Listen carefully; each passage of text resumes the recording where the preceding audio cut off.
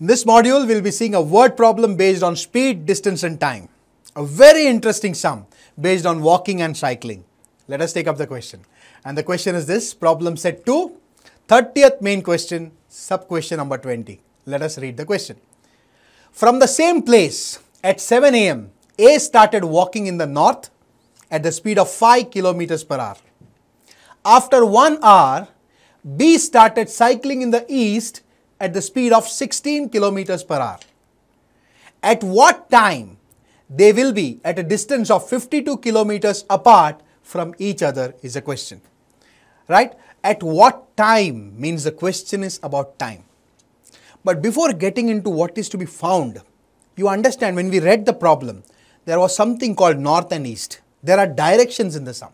So let us understand directions over here.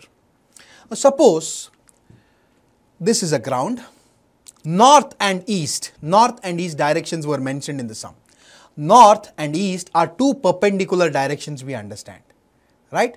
Now let us read the problem part by part, step by step. Right? From the same place, suppose the place is this, O. From the same place at 7 a.m. At what time? 7 a.m. A started walking in the north. A started walking in which direction? North.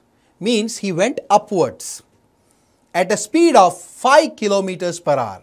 So what is the speed of that A? 5 kilometers per hour. Right? Then what else is said? After 1 hour, A started at 7 a.m. After 1 hour means what time? After 1 hour means at 8 a.m. After 1 hour means at 8 a.m. B started cycling in the east with the speed of 16 kilometers per hour. East means which direction? This direction. B started cycling in the east, this direction. With the speed of how much? 16 kilometers per hour. So what is the speed of B? 16 kilometers per hour. Right? Now let us understand this problem with the help of an animation. Right?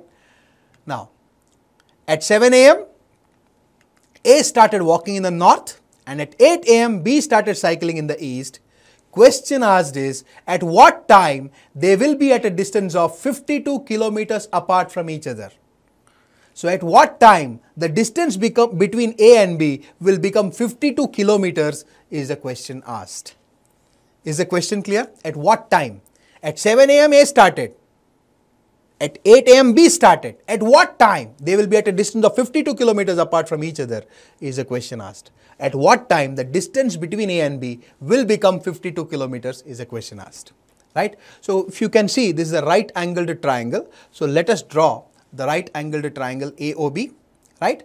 Now the speed of A is 5 kilometers per hour, speed of B is 16 kilometers per hour, and the distance between A and B is 52 kilometers. This much we have understood. Right? Now let us tabulate this data, whatever we know. First is A and next is B. Now, time, what time? What is the time taken by A? What is the time taken by B? Let us find out that. At what time A started walking? A started walking at 7 a.m. Right? And at what time B started cycling? B started cycling at 8 a.m. Right? Now, we know this. The question is about time. So, time, one of them has to be X, and what is the other? Let us see. The question is about time. Right? A started walking at 7 a.m. and B started cycling at 8 a.m. we know. And we also know that the distance between A and B at some time is 52 kilometers. Right? The question asked you is at what time the distance between A and B will become 52 kilometers. Suppose at 11 a.m., at 11 o'clock, A and B were at a distance of 52 kilometers apart from each other. Suppose. Right? Now, A started at what time? 7 o'clock. And he reached point A at what time? 11 a.m. B started at what time? 8 a.m. And he reached spot B at 11 only. Because at 11 o'clock, they are at a distance of 52 kilometers apart from each other. So, A started at 7 a.m. and reached spot A at 11 a.m. B started at 8 a.m. and reached spot B at 11 a.m. That means, what do you understand? We understand that A travelled 1 hour more than B. Yes or no? Whatever time B travelled, A travelled 1 hour more. If B travelled for 5 hours, then A travelled for 6 hours. 1 hour more. That means if B travelled for x hours, A travelled for how many hours? X plus 1 hours. Now since we don't know the time taken as A and B, we will assume let the time taken by B to reach spot B be x hours. So time taken by A will be automatically 1 hour more because he travelled 1 hour more. So it will be how much? X plus 1 hours. So time is clear. Now next, we know the speed of A. What is the speed of A? 5 kilometers per hour. We know the speed of B also. How much is that? 16 kilometers per hour. Since we know time, since we know speed, we can calculate distance. Distance is nothing but speed into time. So distance is nothing but speed into time. So speed of A is 5 into the time taken by A is x plus 1. So 5 into x plus 1, so many kilometers. Similarly, we can find out distance travelled by B also. Distance travelled by B will be nothing but again speed of B will be 16 kilometers per hour into time taken by B will be nothing but x hours. So 16 into x, 16x kilometers. Now since we know both these distances, distance covered by A, distance covered by B, also we know distance between A and B, 52 kilometers. So let us put these distances in the place of distances, right?